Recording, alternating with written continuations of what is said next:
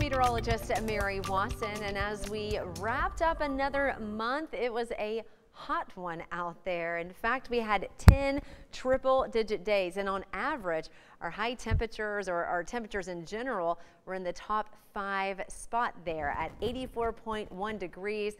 There you go, top 5. If you want to go to the hottest September ever, just a couple years ago of 2019 at 85.7 degrees. So we again had 10 triple-digit days, 5 new records, and 5 days that were below normal. That's it. So most of the month was definitely warmer than where we should be. The good news is we have some changes on the way, a pattern shift, if you will, with a strong front. Now this front's not going to arrive until midweek, but look, even ahead of the front, we'll see the rain chances building. Tuesday with a 20%, Wednesday about 60. The front comes through Wednesday into Thursday time frame, and then the rain chance goes down, but the cooler weather settles in for the weekend. Here's what you can expect on Monday. Some showers to the south, some showers up to our north and west. And then as we head into your Tuesday, we'll get in on the action. Just a few isolated showers, again about 20%, but that front approaching the Lone Star State, pushing through on Wednesday into Thursday. This is Wednesday at 7 o'clock. This particular forecast model still has the heavier rain to our north,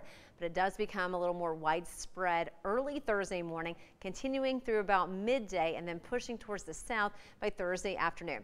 Now keep in mind this could change a little bit earlier in the week or earlier in the day on Thursday or a little bit later. So of course we'll keep you updated, but I think the front will be well to our south by Friday, and we're going to stick around with some cloud cover and slightly cooler temperatures.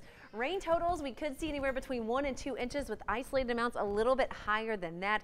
Not drought busting rain, but definitely heading in the right direction. That is something we are looking forward to, and compared to last week's drought monitor, we've made a few more improvements along the I-35 corridor, but definitely could see more. And as we head into the next 10 days, temperatures are going to be, or precip, excuse me, likely above average across parts of Texas, and temperatures likely below.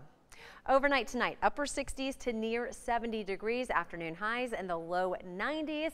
But look at the end of the week with highs in the 70s to near 80 degrees with those breezy north winds Friday, Saturday, and Sunday.